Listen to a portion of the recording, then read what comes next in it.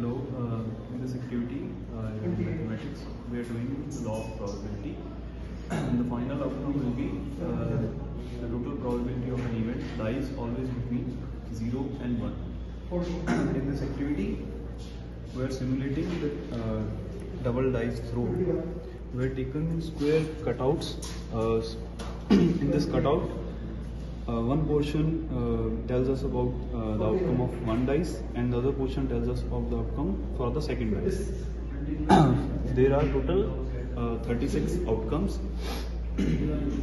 and we will do the probability by taking one card at a time, one of these square at a time, and record the probability in a tabular form. These are all the outcomes of the event. These are all the outcomes for events. For example, we have taken this one outcome, 1 and 3. So we'll see where it lies. It lies here. On the first dice it says 1, and on the second dice it says 3. And we will check if the sum of these two is greater than or equal to 9, which is not. Therefore, we will proceed to the next one.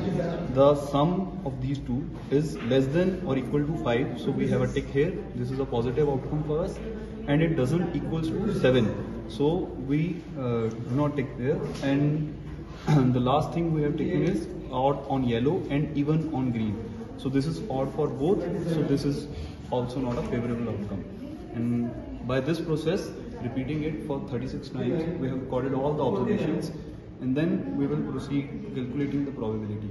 The probability for any event is the number of favorable outcomes for that event divided by total number of outcomes.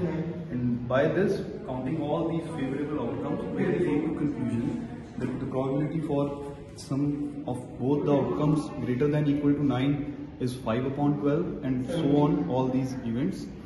And from these we can conclude that probability for any event will always be between 0 and 1.